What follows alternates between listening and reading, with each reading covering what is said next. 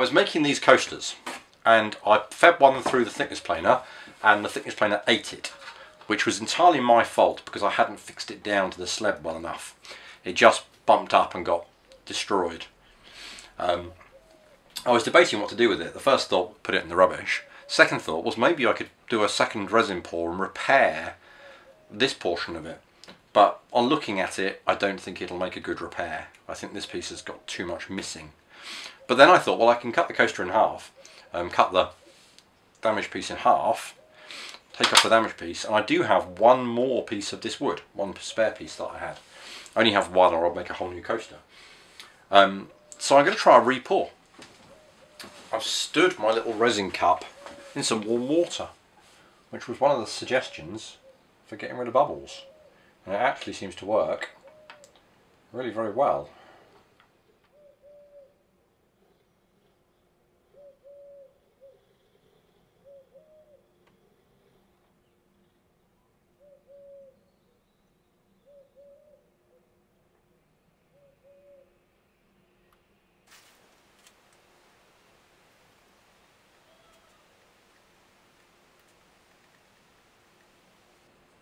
Now, I'll be honest, I did naturally assume that pouring resin onto resin would leave the cracks invisible. That does not seem to be the case yet.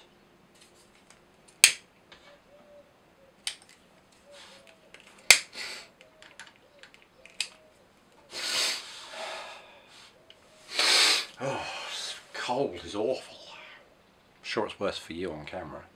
I'm starting to think that that is not, that I've got marks on the surface at the crack that I should have cleaned.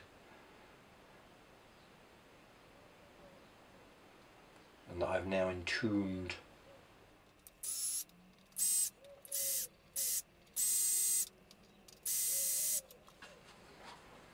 That was indeed the case, and those of you with sharp eyes will notice that the coaster looks a little different now. After the second pour, I used the bandsaw to remove a section of the resin that had the marks inside, and I did a third pour to fill that section. I mean, it is the ugliest thing. I'm running all 4 coasters through the thickness planer again. Here they're taped down to a board. I don't really like using tape, but it does seem to be the best solution.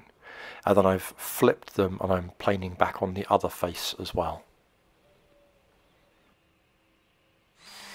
Thankfully, the thickness planer didn't eat any more of my coasters and I could move on to the final sanding steps. This involves 5 rounds of both sides at 120 grit, 5 rounds of both sides at 180 grit, 5 rounds of both sides at 240 grit, 7 rounds at 400, 7 rounds at 800, and then 4 rounds at 1200. I was also taking the time to do the edges of the coasters as well as the 2 main faces. The 1200 grit is wet sanding. The lower grades of grits I just mist each side lightly before I start and use a permanent marker to show me roughly how much material I'm removing each pass.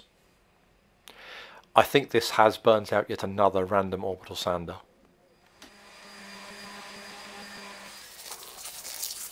After the long slog that is sanding comes my favourite part of any project, which is applying Danish oil to the woods.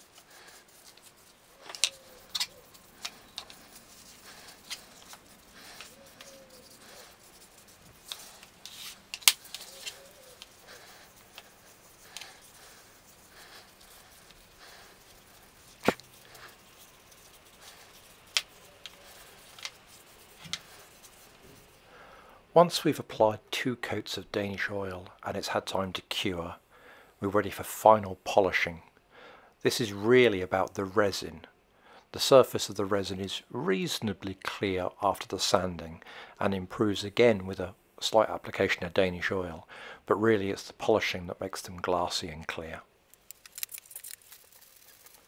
And the final finishing is to pick my favourite sides and then attach these rubber feet to the bottom sides of each of the coasters.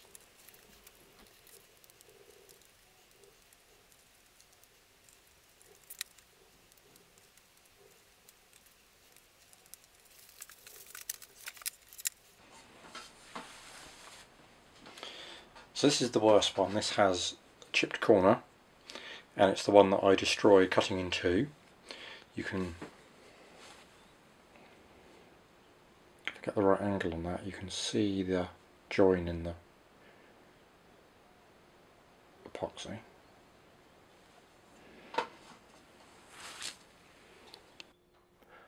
I'm glad I persevered with these.